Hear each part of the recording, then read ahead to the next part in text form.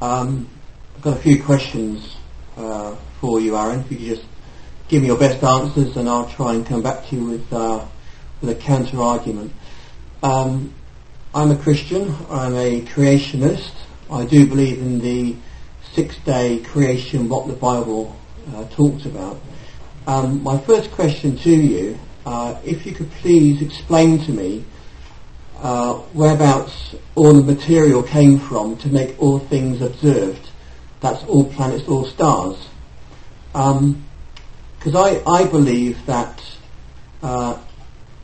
every molecule, every physical thing had to have a beginning. Now, I'm talking about going back before the so-called Big Bang, which most evolutionists seem to think that's where it all started from. So what I'd really like to know is what actually went bang? Nothing. I don't mean there was nothing and then it went bang. I mean there was no bang. The name Big Bang was originally a derogatory term made up by those who prefer to believe in a steady-state universe, and it was meant to criticize the idea of a cosmic expansion from a singularity. The problem I have with this is that much of it can only be indicated mathematically, but it is also undeniably evident, which is why a lot of other people have problems with it too. It's really difficult for common folk with no prior knowledge of any of this to understand what a singularity is. I doubt if I understand what it is. But I know it isn't simply material like you thought it was. A lot of people realize that atoms are made up almost entirely of empty space, so they imagine that if you could somehow force all the space out of the atoms, you could squish everything down pretty well, especially when you realize that matter can be created out of energy and vice versa, and that's obviously the case here, with an insanely hot plasma state cooling to become the first subatomic particles. But we're not talking about a super dense ball of pre-material energy floating around in a big black void for a while before it erupts. It is much more abstruse than that, because it isn't just energy. It's all the forces of nature as well as time and space. Everything, existence itself, was squished into this one infinitesimal unit. So asking what happened in a universe that didn't yet exist at a time before there was time is really no different than trying to draw a map to a point south of the South Pole. The question doesn't make sense. Neither does it make any sense to involve this topic in a discussion of evolution, which is defined as descent with inherent genetic modification, and therefore obviously hasn't had anything whatsoever to do with where anything in the universe came from. Accepting evolution doesn't always mean accepting the Big Bang, nor does it mean rejecting God, and in fact, most people endorse all three. But they don't worship the Bible, because that would be silly. Stop taking it literally. It's only the Bible. It's not gospel. Since you've confused biology with cosmology and theology, then I must point out that whether gods exist or not is irrelevant. Because evolution remains an inescapable fact of population genetics and environmental pressures regardless how the galaxies came to be. Evolution didn't start with the Big Bang either. It started once reproductive organisms began inheriting genetic mutations from ancestral populations. And that was over 10 billion years after the Big Bang. I believe everything which has got physical matter attached to it, that is also including gases as well, little protons, and you're getting right down to little micro stuff right now. Everything like that has to be created. It has to have a beginning and therefore has to be created. How was that created? Can you tell me that? Because if I understood you correctly, you're implying that if science can't tell you right now, today, exactly how that happened, then we may as well assume we'll never know, and we might as well just forget everything we do know and stop trying to figure out anything more.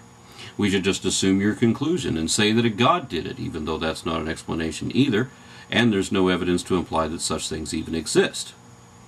Worse still, we could act as if we actually know something about the unknown and simply assert that the reason that science can't detect any aspect of God at all is because his powers will always lie outside the greatest scope that science can ever achieve. That's a great way of dodging the question, isn't it? Jesus, homeopaths get on my nerves with the old, well, science doesn't know everything. Well, science knows it doesn't know everything, otherwise it'd stop. But as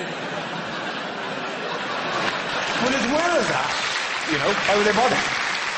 But as well, just because science doesn't know everything doesn't mean you can fill in the gaps with whatever fairy tale most appeals to you. Assuming miracles has always only ever impeded or prohibited our pursuit of understanding of anything.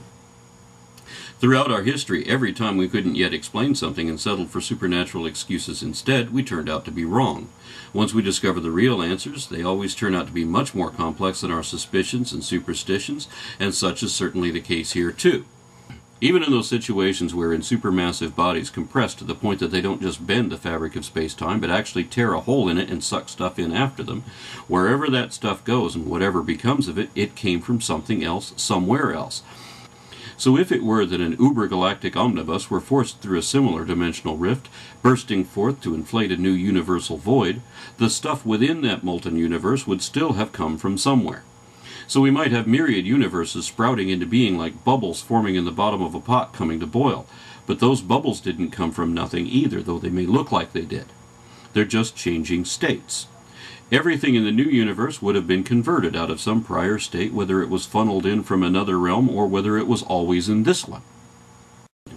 So the summary answer is, even if all matter was created as a result of the Big Bang, the source material is eternal. It didn't have a beginning. Evolutionists don't believe that anything ever came from nothing. Only creationists believe that, and that is in fact what you're saying. That all matter has to be created ex nihilo, out of nothing. We cannot get something from nothing.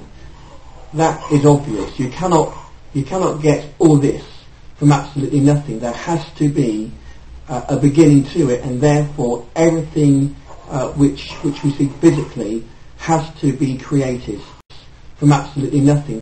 We cannot get something from nothing. Therefore has to be created from nothing.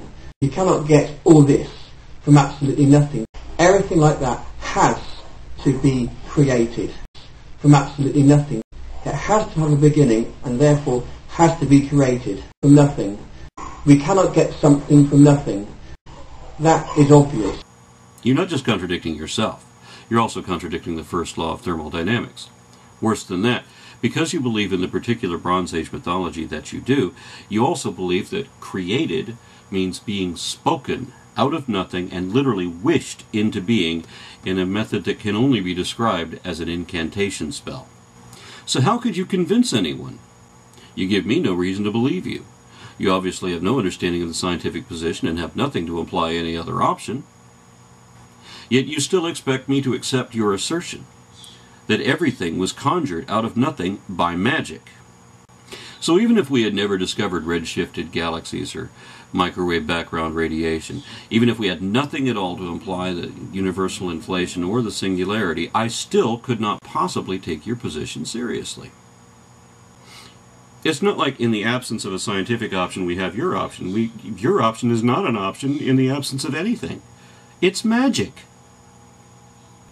You're asking me to reject everything I know about anything for no reason at all, and then to believe without reservation fables long disproved about spells cast by genie-like ghosts, and for the sake of that folklore, to deny relativity, cosmology, evolution, tectonics, nuclear physics, and many other aspects of science that we know and understand and can prove to be really working in the real world. None of that applies to the option you would promote in their stead. If the general picture, however, of a Big Bang followed by an expanding universe is correct, what happened before that? Was the universe devoid of all matter and then the matter suddenly somehow created? How did that happen? In many cultures, the customary answer is that a god or gods created the universe out of nothing. But if we wish to pursue this question courageously, we must, of course, ask the next question. Where did God come from? If we decide that this is an unanswerable question, why not save a step and conclude that the origin of the universe is an unanswerable question? Or, if we say that God always existed, why not save a step and conclude that the universe always existed, that there's no need for a creation, it was always here? These are not easy questions. Cosmology brings us face to face with the deepest mysteries, with questions that were once treated only in religion and myth. The Big Bang is a fundamental theory of cosmology. and evolution is a fundamental theory of biology. If you have any other questions about the Big Bang, I'm not your man. There are plenty of people here who are much more competent to answer those questions than I. But if you'd like to change the subject to evolution instead, I'd be delighted to debate that with you, and I eagerly await your next question.